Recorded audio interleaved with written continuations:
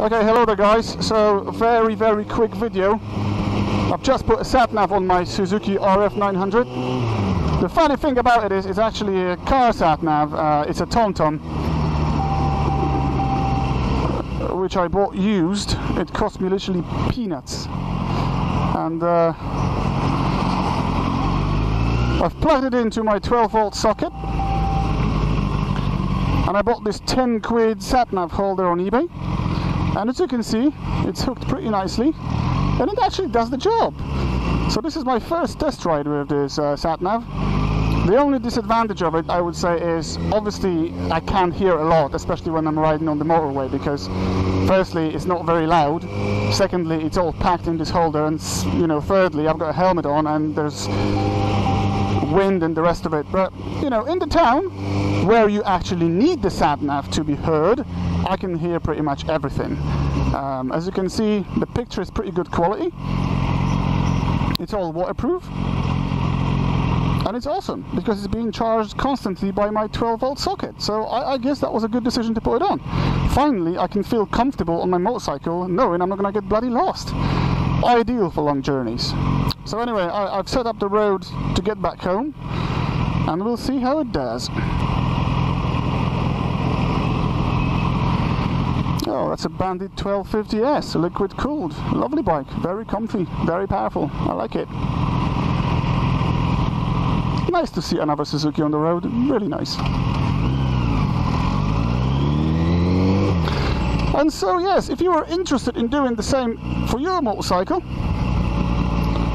I might tell you now that the total cost of it, if you go for a car sat nav like I did, and you go for a second hand, and if you're ready to prep everything yourself, that's not going to cost you too much. And considering the benefit of having a sat nav on a motorcycle, it's definitely worth it. Now, I know it's showing me to go on the right, but I'll actually go straight because I know this road and it's going to be quicker for me to go this way.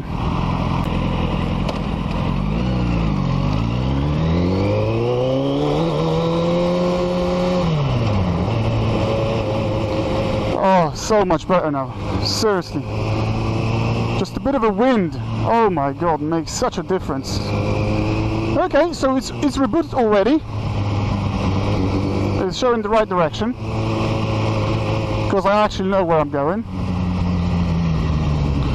So that is good.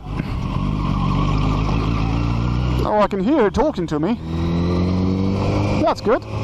So yeah, as I said, on the motorway, when you're charging 80-90 miles an hour, obviously you will not hear a bloody thing. But in a town, when you're just cruising around 20-30 miles an hour, definitely, it's actually audible. Now, it wants me to go left, and so I'm gonna go left. Okay.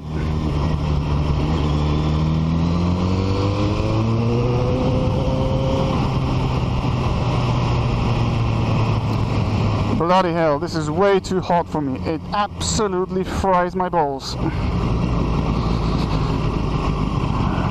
That's my bad. I misjudged the weather. Am I gonna fit? Yay!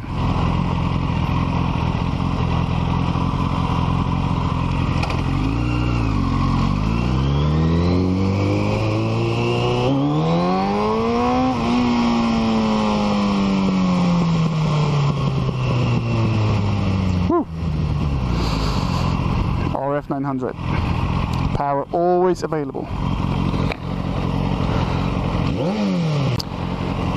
Come on, let's go back home. This traffic is absolutely ridiculous, and it's getting worse every year. I ain't got a clue what the hell will they do about it, but I think in 10 years time this town will be absolutely screwed. Therefore, motorcycle is the only way to go, my friends.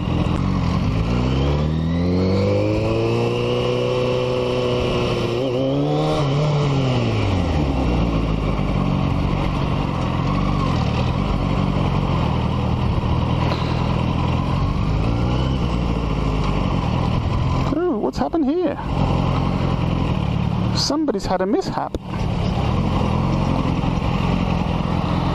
Oh dear. Right, so the sat-nav is working well. I can see everything clearly. I can actually hear her talking to me around town, so that's good. It's mounted pretty securely. It's mounted on the velcros, so that's good.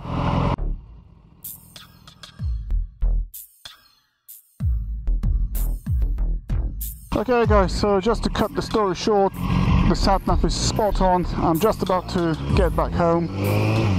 I'll be there literally within a minute. It passed the test. Every single aspect of it is good. Is this something you consider doing for yourself? Do it, because it's worth it. Thanks for watching. Till next time.